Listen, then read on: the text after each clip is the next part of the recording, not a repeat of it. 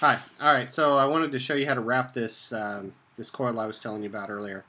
So what you need, what all you really need, is to start off with a Q-tip. Now I've found a couple of different sticks to wind the microcoil with. If you've never wound a microcoil, um, you typically wind it around a round stick. So I got out the trusty calipers and I measured a couple of sticks.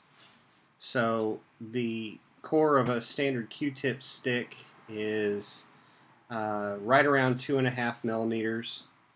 And I also found a stick on something else around the house that measured out at 2 millimeters. Most people use a drill bit that's roughly equivalent to 2 millimeters. But I had pretty good luck with the Q-tip stick at 2.5. So here's what I did. So all you need is wire and the Q-tip. Now for the wire, I'm using, this is 32 SWG nichrome, which is almost equivalent to about 30 gauge, and maybe, I don't think it's 28, but it's around 30, what 30 gauge Canthal would be. So the first thing I do is I just take my my Q-tip and a pair of nippers here, and I'm just going to nip one end off. So we snapped it off, and now we have, you know, a bare end on the stick here. And I just take the little nipper end off. And then the next thing I'm going to do is I'm just going to take the wire, which I've already cleaned. I've degreased it and rinsed it and flamed it. And the flaming does two things, of course. It anneals the wire so that it will wrap more easily, and it builds that oxide layer on the wire so that it doesn't short when it touches. So I'm just going to leave a small leg off of there so we can wind it in here. And I'm going to wind with this nichrome. I found that about 10 wraps will give us about 2.2 ohms. So as I wrap this, I'm going to be wrapping this with the coils touching, each leg of the coil touching. So that's 4, 5, 6, 7, 8, and I'm running out of lead because I cut this piece a little short. So that's 8 wraps. So we'll see how that comes out when we're done. So there we go. And what you want to do is you want to get it as, you know, get the wraps as close as you can and make them as monolithic as you can. And they won't short because of the oxidation we put on there by flaming the wire. And we're just going to get them as neat as we can here. And pull it off. And when we pull it off, you'll notice we have a very beautiful looking microcoil there. Now I have another one here, and I'm going to wind it on the 2 millimeter so you can see the difference in the size. So here's my 2 millimeter stick, and I'll just go ahead and wind one here. Now these wires were the same length, so we'll see how many we get with the 0.5 millimeter difference in the wire. 2, 3, 4, 5, 6, 7, 8. And that's about as short as we can get those and still expect to get them in the head when we're done. So we're going to press those together so it's nice and tight.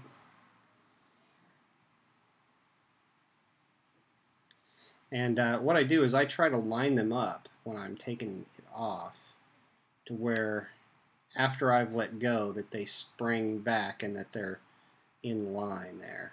So the legs will be in a nice straight line. I might go ahead and throw one more turn on this.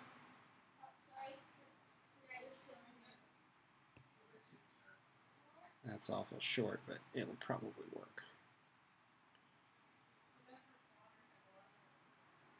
And once again, once we slide the stick out after we've done it,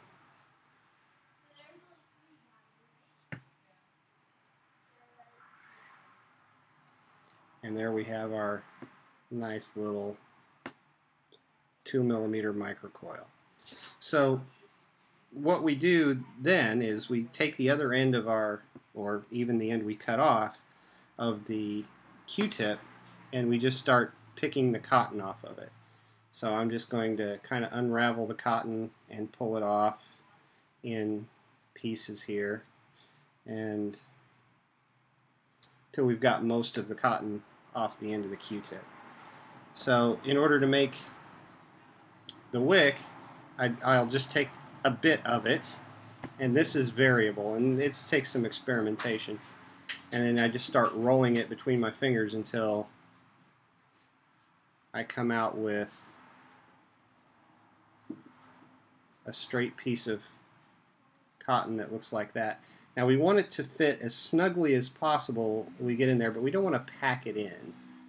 So we roll it up until it looks about like that, and we take our microcoil that we wound and we just kind of feed it through there. And I got a couple that are sticking off. It's going to make it kind of hard to thread, so what I do is I'm just going to take my nippers and I'm going to nip the end off of this here. And these are just cuticle nippers that you get at the hardware store. I found they're nice and sharp, and it works really well. So we're gonna stick this wick through here, and I turn it a bit to get it to stick up and come in here. This is the hardest part, is getting this wick started through the coil. There we go, that looks good. Now we're gonna stick it through there, and then we just pull it through until it seats in there and it's nice and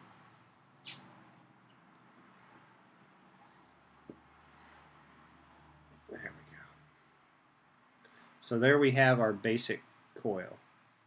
So just like any time when you're rebuilding the Protank heads, we just put it through the base here, and we're going to fold it over. Now since this doesn't have any structure or rigidity to it, you can put like a sewing pin through there to kind of keep it straight, but the biggest thing is you want to make sure that it goes down below the level here and it doesn't short out against the chimney when we put the chimney on. So I'm going to put it down there, and then I'll just bend the first leg over, and I look at it and that looks good.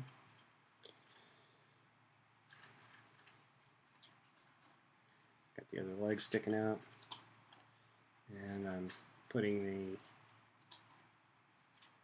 rubber grommet in.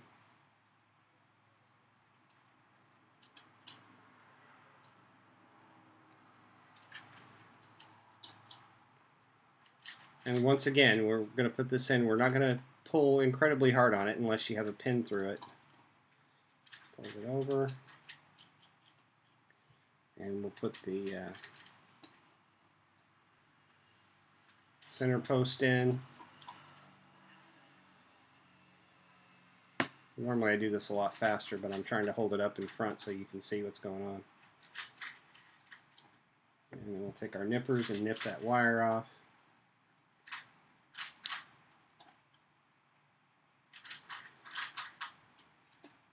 Now as far as flavor wicks go, I've noticed that with a 2 or a 2.5mm wrap, it doesn't necessarily, you'll get gurgling if you don't put some kind of flavor wick on top. So, and what I'm doing here is I'm just kind of poking it with the end of this wooden stick here and kind of making sure that it's nice and centered in there. Let me see if I can get this to where you can see it. I hope you can. So the coil is nice and centered inside the pocket there. And what I'll do is I'll just take another small piece of the cotton that's been pulled out, and I'll roll it down, and I'll just lay it right on the top. So before I put this on the top, on the cotton, it's really important to go ahead and pre-wet the wick. So I'm going to take some juice. I'm just going to put a couple of drops right on the coil and let it soak in there, because sometimes cotton takes a bit to fully wick. So just a couple drops there, and then I'm going to, wherever I put it, I'm going to set the new small piece. Seems like I misplaced it, so I'll just make another one. Just grab a small piece and make this, and you just kind of want to roll the lumps out of it to where it's, you know, a straight piece. And I'll throw another drop or two on top of it, and then I'll put the chimney on.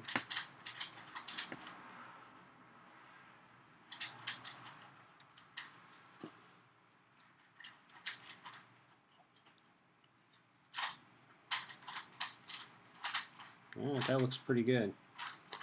So I'm gonna nip that off. Now this is this one I believe was an 8-turn with the 32 gauge nichrome. I'm gonna just nip it off right there, even with the end.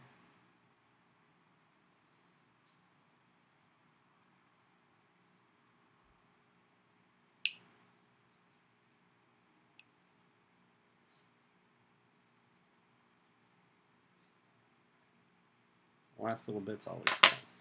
All right, so there we go. We have our freshly rebuilt Q-tip cotton head. And let's go ahead and put it in my Protank II and see how it works.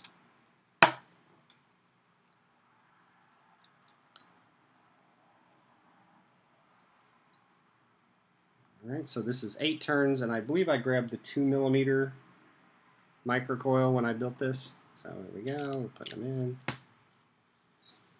And I always let it sit for a moment to make sure that it soaks in there well. I don't want to dry hit this right off the bat. So I'm going to set the set this here to 7 watts and screw them in here.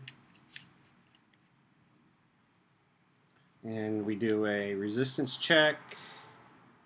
We have 1.6 ohms.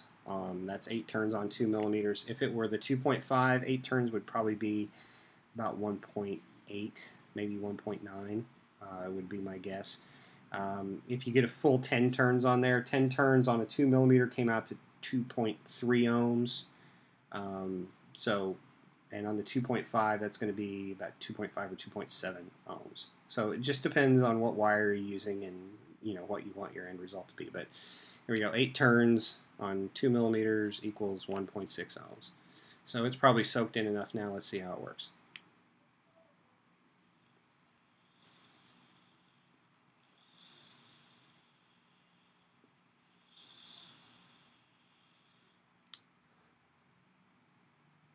As you see, it's a very huge pillowy cloud of vapor, and this is the first hit off of a brand new coil. So usually that's a little light. So we'll like I said, I was hitting it 7 watts. I ran these up to 10 or 11 watts, and it's just huge, tremendous. So let's hit it one more time at 7 watts, and then maybe we'll kick it up a notch.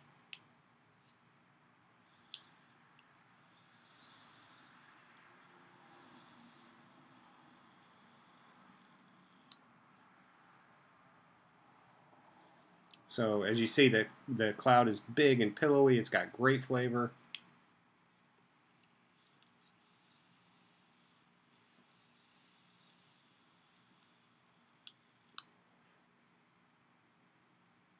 And there we go. Now it's getting big. So let's knock it up a little bit here. So we'll unlock the SVD.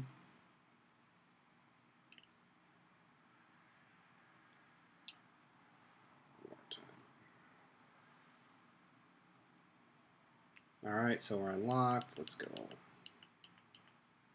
go up to 10 watts and see how it runs at 10.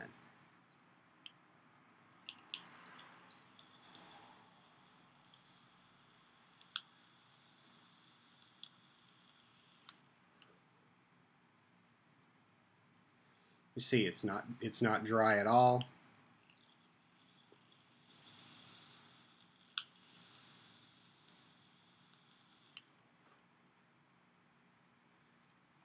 The vape is getting warmer. I've always had a problem with anything in the Protank going much above 5 or 6 watts. Well, usually 5.5, 6.5 watts. It would start to get burnt, start to get dry hits out of it, regardless of how I coiled it with silica.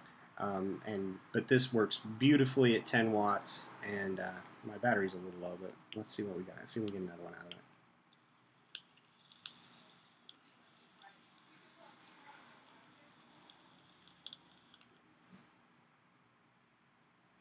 And there we go. As you see, it's completely blocking my vision, just between me and the laptop. So it's nice and thick.